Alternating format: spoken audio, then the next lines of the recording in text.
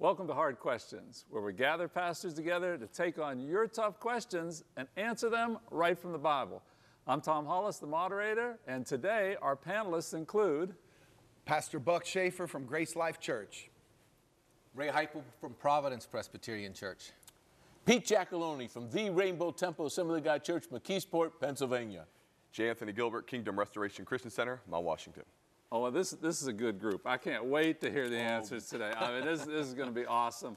Guys, so Bill called in, and he asked us this question. He said, is it okay if someone is on their deathbed to ask God to be merciful and to take them home to heaven? So just to set the, I think what we're talking about here is, again, giving up their life. It's not a deathbed conversion so much as it is, is it all right for us to pray the Lord take him home? Would you mind if we handled it both ways? Go where you want to go, Pete. It's all right. Well, if we're going to look at the one way, to as far as giving up your spirit, I don't think there's any sin in that for you to. You know, Paul comes down and says, remember Ray? He said, I fought my fight, I finished the race, and Paul was ready to go home, but he still left it in God's divine providence. So if you're on your deathbed and you know you're on your deathbed, and I've been by people who have died. Marie McCamish, all of you know Harold, when his mother Marie was dying, I walked in to pray for her, and she looked right at me very sternly. She goes, "Don't you dare pray for me." I said, and Harold was there in the family. "Don't you?" I said, "Marie," she goes, "I want to go to heaven." I said, "Okay, if that's your wish." And she didn't live much longer. We prayed that God would receive her. I don't think there's any sin in that. Pete, I've done the same thing. I've been at people's bedside, and I prayed for, Lord, if it's your will, would you heal them? But if not, please don't let them suffer long and take them home. And we've actually gotten to the point where, I was praying that prayer for people, and the Lord would take them the next day. I know as a Christian, when you're in suffering, when you're in pain, when, by all looking at all the facts and details, there's almost no possibility God's going to heal you at this point. You're ready to go home. I think it's a mercy from God when He takes someone quickly. Amen. Yeah. It says everyone has an appointment with death. But as I was there with my father holding his hand on his deathbed, he had this horrible cancer, and he was suffering for days. And and you go back to the scripture, it says if you ask anything according to His will, well, we have our own free will, and he didn't want to suffer anymore. And so he hugged his family, kissed his wife, and they said they don't know what happened. His spirit just left his body. So, suffering, in this present time, we wanted to be minute when you're on your deathbed. And we knew that healing wasn't going to take place. So thank God he didn't have to suffer. It relieved me to know he was in heaven. Yeah, well, and when you're praying, it's not like your prayers move the sovereignty of God when He doesn't want to move. So I don't know if there's much you can ask that I think is wrong per se. There may be some things, obviously, you can get into a debate about it, but in regards to should I pray it, just because you pray it doesn't mean God has to do it. So you can pray, God, I want $1 million. It ain't wrong to pray it, but God may say, well, good luck with that one. Go to Sheets, get a ticket. Go to Sheets, get a lot of it. See what happens. I know of a situation. I'm chaplain of the fire department and police department in McKeesport. And one of the firemen, we were talking about death one day, and one of the firemen came to me and was telling me his dad took a heart attack he was rototilling the garden and took a heart attack. Neighbor came over and resuscitated him. And the father said, "What are you doing? Why'd you bring me back?" He saw heaven. And he was literally yelling at the guy for bringing him back. So they brought him into the house. They called 911 and all the rest. And then he really did pass on the couch. But he really got mad at the people for resuscitating him because he... Well, let's go there, Pete, because that's the question I think that we probably face more often is, so we have a loved one who, do we continue to prolong their life? Families face this. Do they take them off? How does a family deal with that situation where there's, you want to always err on the side of life, but sometimes it's time to let them go? I tell people all the time, even like someone that's in a bad relationship, maybe they're in an adulterous relationship, and the Bible says you could get out.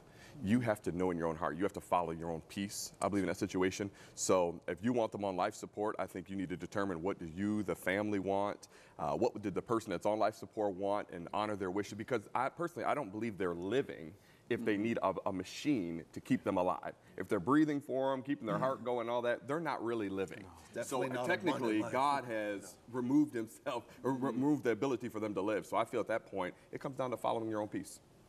I agree with that, Jay. I think, especially today with all the different medical options, number one, the doctors can't guarantee that any one treatment's going to work anyway.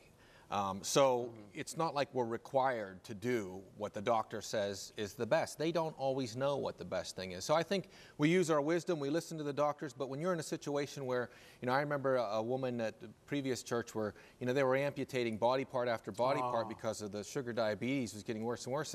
And at one point, that she just said, enough, you're not gonna cut any more off of me. And, eventually she died from it. But I just couldn't imagine saying, well, you have to continue to do every possible thing that the doctor says is the most percentage of prolonging life. I don't think that's the case. I think, we don't try to kill ourselves. We don't, end life, but we don't have to do something that the doctor says, 55% chance this is going to work. If we think that's going to be too much pain or suffering, we can just leave it in God's hands, I think.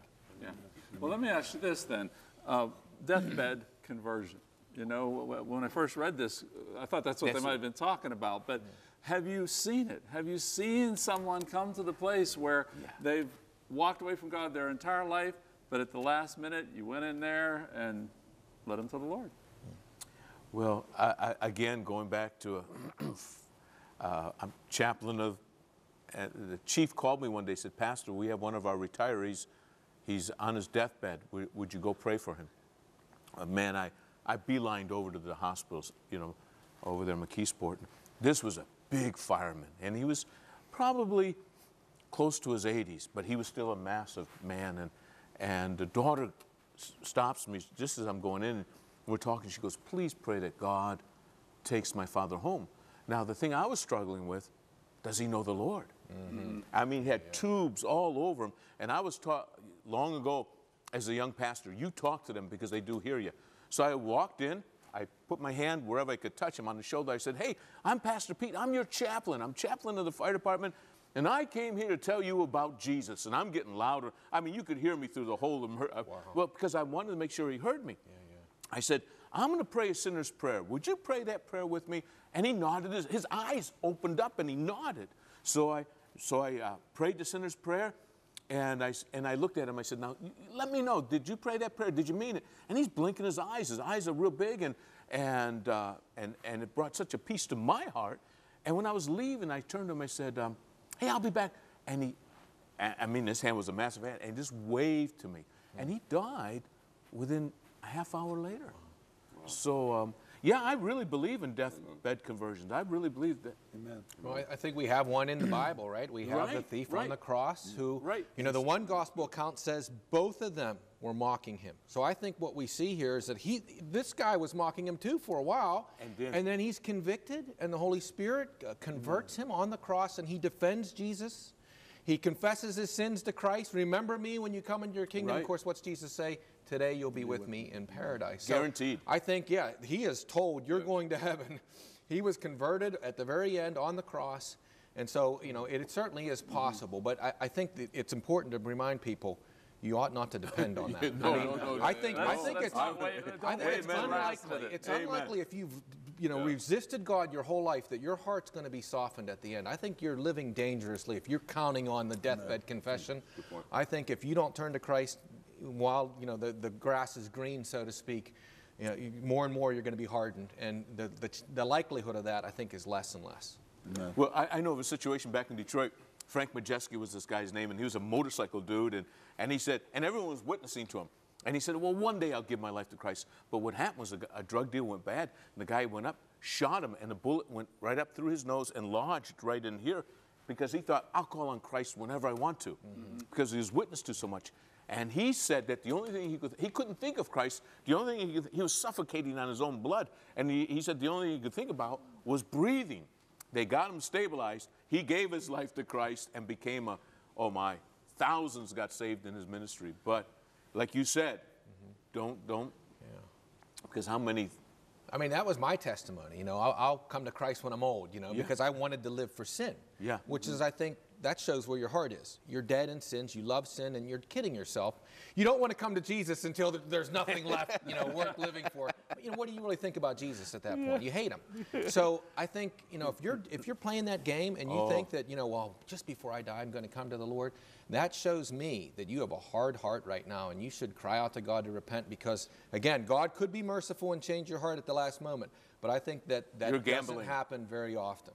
Well, and if you are in a situation where you're watching this program and you're enjoying the questions, but you're like, I don't really know where I stand with God. I don't really know where my life is, and I don't want to get to my deathbed and not be sure of my salvation. Well, you can call on Christ. You can also call a prayer partner, and they can lead you down the road that results in you having that relationship with Jesus Christ. Don't put that off.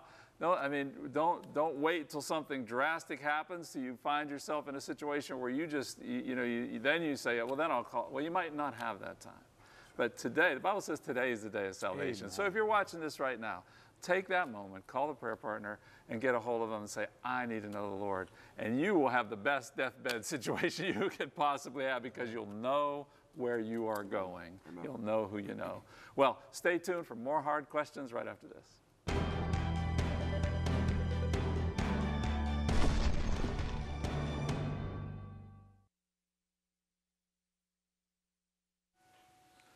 Well, welcome back to Hard Questions, where we try to answer your hard questions. These guys do a pretty good job of it, too. We have a great one here, pastors, that I think it affects everyone. What is fear? And is being fearful a sin? And how do you stop fearing? Amen. You know, I think according to the Scripture, the Bible would declare that fear is a spirit. And the Bible tells us God has not given you a spirit of fear, but of power, love, and a sound mind. So, you know, and you got all these acronyms that people preach, false evidence that appears real. But, you know, oh, did you have that in your notes? I didn't even use your cheat sheet. Okay. But I was thinking about it, and I was thinking about, you know, and people say, well, the opposite of fear is faith. Amen. And people would say when faith comes in, fear goes out. When fear comes in, faith goes out. But if you look at the Scripture, I kind of changed that for myself anyway, because perfect love casts out all fear. There you go. So he that fears hasn't been made perfect in the love of God. So I think the opposite of fear is love. When you understand and trust and know and believe God's love for you and experience it, all of a sudden fear is torment. It says fear, torment is cast out. So I feel like if you understand God's perfect love, it'll dispel all fear. And to go along exactly, of course you did take all my notes there, but that's okay. He goes, I can't read that, that's in Italian. I wrote in tongues. You can interpret, I know you can. But again, when we look in the Scriptures, it talks about, I go through a progression. In other words, whatever is not of faith is of sin. Now we find that in Romans. But what would cause me not to be a faith? And that's the reason why fear is a very real thing. And you know, again, Paul wrote Timothy, God has not given us a spirit of fear, but of power, love, and a sound mind. So I really believe fear does need to be dealt with head on, because if it has that, if it is given the ability to grow, I think our faith is going to wane. That's right. And I think we're going to find ourselves in sin. And I also think that you mentioned about faith and fear. The Bible also says that faith worketh by love. Right. So, because really, you can't have faith in someone that you don't believe has your best interest at heart. Yeah. And so one of the things I think about fear and faith, they both deal in the arena of the imagination. If you think about it, whether you have faith or fear, they both deal with the unseen of what you believe is going to happen. So how do you get rid of fear is by feeding your faith, your imagination, your sanctified imagination through the Word of God that starves that fear, because you got to feed one or the other. One of them have to be fed. And when you feed your faith according to the Word of God, you begin to imagine what God's possibilities are, and fear has to go away. So you have to make a decision which one you're going to feed. Well, you guys handled this one side of it well. I think the sinful fear that we can have, the fear of the world, the fear of sin, right? The fear of the devil, which we ought never to have, because greater is he who is in us than he who is in the world, right? But there's also the element, and we don't want to lose this, right, that Scripture talks about. I know where you're going. The fear of the Lord is the beginning of wisdom, right? And, you know, when the Apostle Paul is talking about some of the just marks of the wickedness of his day, you know, he sort of summarizes it at the end, that they love evil and all these things with their tongues, they speak this and that. And then at the very end he says, and there is no fear of God before their eyes. You know, it's the height of a mark of an ungodly age that no one fears the Lord. And that's the one thing that we need more of. I think Jesus in Hebrews 5, it says that he was heard by, in his many prayers when he was on earth because of his godly fear. I think in Christ you have the fear of God perfect, even as you have no sinful fear at all, right? He never feared man. He never feared Satan. But his fear of the Lord was perfect. I like that. I'm sorry. The fear of the Lord is the beginning of wisdom. And I feel like even in Romans 1, when they didn't have honor and reverence, and that word in the New Testament actually comes out as an awe and a wonder for God and a reverence for his word. Not like a quivering lion king, I quiver with fear. It's like God is in this place and he is awesome. And when they sensed God and they knew God, they didn't worship him. They had no respect. They had no fear of God. And I like that side of that. Well, I was going to kind of ask the question because I'm sure there's probably people at home saying, well, what's the difference between the fear of God and fear? So I wanted to kind of pose that question. I think as both men brought out, Jay, I believe, and guys, correct me if I'm wrong, if you do study on those words, the one is a reverence, a reverential fear of God, fear of who he is, his authority, his power, his domain. And so that is a good fear. That's what we want. The other fear, as you know, is a tormenting fear. And I come from a Sicilian background, and I know you're Italian, I know you're Italian, and Jay, you're good looking like Italian. Tommy, sorry. It's not in there, Pete. It's not in there. It's not like Prego, it's in there. It's okay, but you're okay. Thanks, appreciate it. But now I forgot where I was going. Well, let me just go here with this because the Bible tells us to be anxious for nothing. So there's a sense that we're not supposed to fear. We're supposed to trust in the Lord. But yet, as we've said, we have this fear of God, which is this holy reverence and righteous fear. But there's something that our next question kind of fits right into this, and it says, if Christians are forgiven, why are we going to be judged? Because, again, Buck, you mentioned that perfect love casts out all fear because fear involves judgment, it goes on to say. And we're not going to be judged, but yet there's things that say we are going to be judged. Well, this is a big topic because you could get into Revelations and the white throne judgment, this judgment. But I love the scripture that it says over in... where's it at? It's in Corinthians. 5:1-10. Pete, you're still on my notes. Each other's notes here. But We're going to separate you two. But what about 11:31 in Corinthians? You didn't get that. And where it talks about judge yourself lest ye be judged. So we could talk about and debate this and say, you're going to be judged for the things you did in the body. We can go back to the New Testament and say every man will be judged according to what he says. And so, but listen, if we really focus and don't rightly divide the word of truth, we can end up on one side or the other side. We can end up back in fear of judgment. But perfect love casts out all fear. But I feel like I want to get to the end of my life and be judged for the works that I did in the body in this life, but I also want to judge myself every day through the finished work of Jesus Christ. And we can listen to spirits of condemnation and we can say, wait a minute, we all fall short of the glory of God, but I want to wake up and go, Lord, your mercies are new every morning. And I want to judge myself, Lord, repenting today, living with a spirit of humility and repentance and judging myself, looking at myself through the blood of Jesus and through the finished work of Christ. Because isn't that what righteousness is? Because if we come to God on our own righteousness, will God take all the sin that was placed on Christ and judge us for that? That's where I feel sometimes the body of Christ is, man, I did that wrong. God's going to put that to my account. Well, wait, either the blood of Jesus did away with it or it's still at your account. And if it's at your account, you ain't even getting in, dog, right? So how do we deal with that, pastors? Here we go. Let me jump in here with the verse that I think you were headed for in verse 10.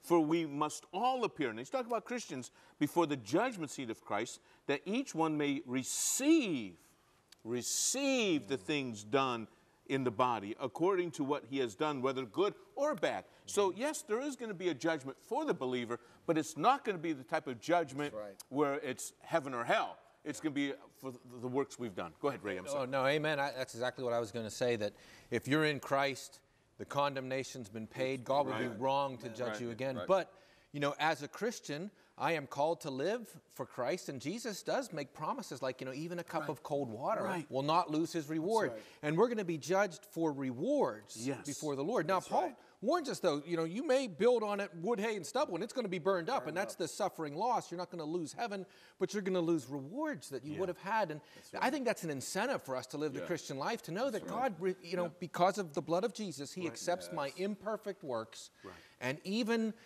the smallest thing done for Jesus, out of real faith in him, imperfect but real love for him, again, imperfect but real, God's going to accept that. God's going to reward that. And we're up against a break, but just some Christians, though, some Christians are going through condemnation. Have I done enough, Lord? Have I followed you right? You know, they're getting to the end of their life, again, going back to the deathbed question, and they're saying, did I take response? What would you say, Pastor Jay? What would you say to someone who's in that kind of framework? Well, they're operating out of fear. Either Christ forgave you or he didn't. If you prayed the prayer of salvation, ask Christ into your heart, as we've all said, you know, them sins have been washed away. They've been completely forgiven. And now, though, there's the great wine throat judgment, as you mentioned, which is for the unbeliever. And then you have the judgment seat of Christ, which also says in Romans 14:10 that we're going to stand before that. And so I believe that when now you need to be looking at how am I stewarding the grace given to me? Because that's what you're going to be judged according. That's why he said one man had 5, one man had 2, another man had 1, talking about the talents. So how well do we steward what God gave us? And that's going to determine the rewards that we have. So we don't need to operate in fear. We need to operate in faith, saying, God, may I maximize everything that you've given me. That's great. You know, real quick, if you had fear in your marriage and a relationship, and you go, my wife's going to Sands, I wonder if she's going to meet another guy. I wonder what's going on. You know what I'm saying? I mean, people don't understand this, but in the scripture, in the Bible, it tells us, man, this is about relationship. This is about confidence in how much somebody loves me, and there's response to that. Therefore, there's no fear in love. So if you have to live that way, I'd question how strong is your relationship in knowing the character of God, because when you say cry out to him, Abba, Daddy, he loves you. When you know that love, all of a sudden that relationship's strong, and that care and that fear and anxiety and condemnation is pushed out. And we must never forget, yes, we're saved to do good works, but we're not saved by our works. Saved to do, but not saved by. Thanks, Pete. I appreciate that. And there's been so many times when I prayed on the prayer line with people here, and they would say, they'd have this condemnation. I say, God loves you so much, and he paid so high a price for you. He is not giving you up. You don't have to worry about unforgivable sin. We'll get into that some other time. But we're going to be right back after this with more of your hard questions.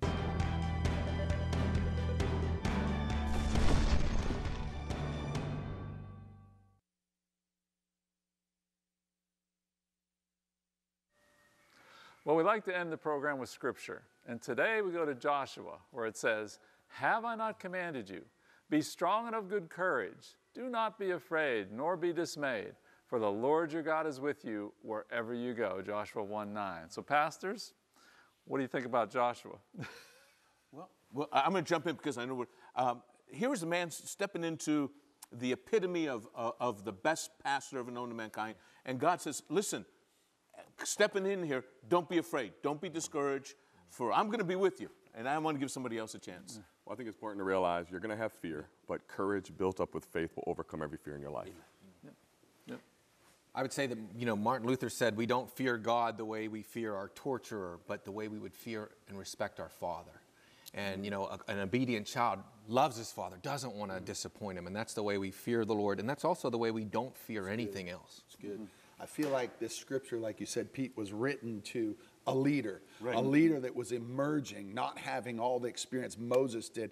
And for leaders, whatever you lead, don't be afraid, don't be dismayed, don't be discouraged. Encourage yourself in the Lord. That's right, because God is with you wherever you go. Have a great day.